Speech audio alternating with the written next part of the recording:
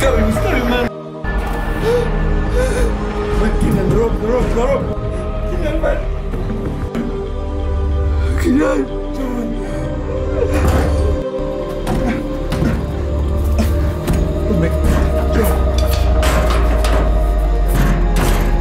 Kenan. John. It's been 3 months. I'm sorry. Since I last saw John. He got lost and just keep reliving that moment like it was just yesterday. I have spent countless hours, days, and nights trying to figure out the right algorithms, location patterns, scanning through satellite images, hoping to find even the slightest trace of John. It seems like all hope is lost, but I must not give up. I must not give in. I'm all alone, hoping to hear from someone, anyone out there. I've spent time trying to get in touch with the world out there, but no word. Simply no word.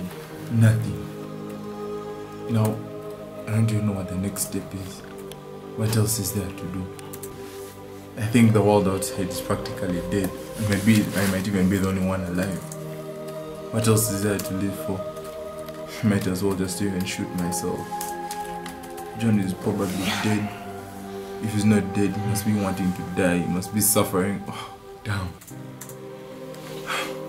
Let me see if I can broadcast any message and see if I can find any survivor about that. Aha, got it. Now, who's this?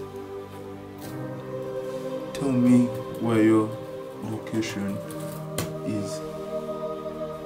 What? That's just a few blocks from here.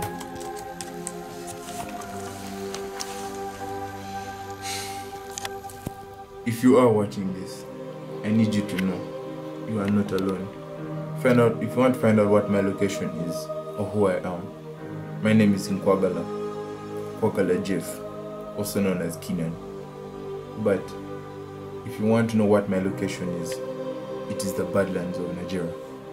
That is all you need to find where I am and help to cap down this virus.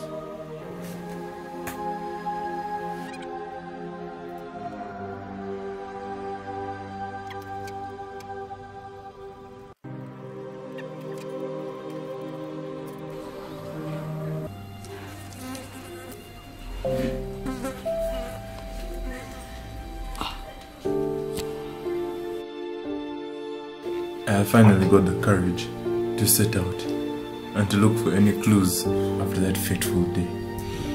But still, nothing yet.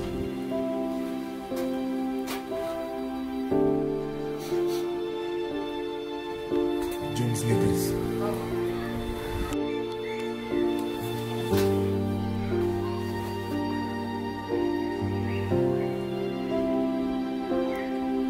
This is John's necklace.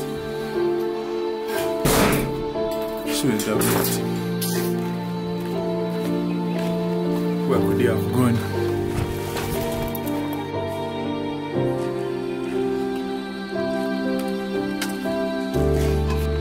John!